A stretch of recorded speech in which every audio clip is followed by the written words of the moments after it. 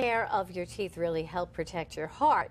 Mary Musey takes a look at today's Long Island Naturally.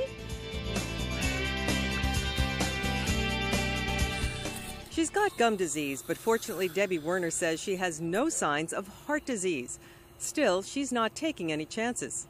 I'm very health conscious, and teeth are part of your body, and it's definitely important to take care of your teeth.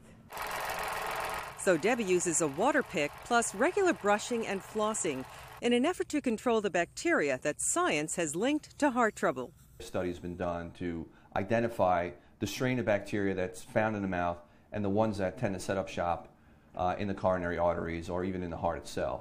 All right, here we go. Dr. Lenny Fazio says patients can choose between more frequent cleanings if their condition is mild, to laser or other therapies. We'll go back and sterilize those pockets. The advantage with something like laser is that you get a prolonged period of sterilization, which is really what you require in order to effect some healing. So does this mean a toothbrush can help prevent heart disease? Well, Dr. Fazio says it's not quite that simple. We know that it's not the only cause for heart disease. It's a contributing factor, but if we can address that, we're taking one piece of the puzzle away. We're, somehow affecting that equation. Good, there's no bleeding. Dr. Fazio says there was no bleeding, a sign that Debbie's gums are healing.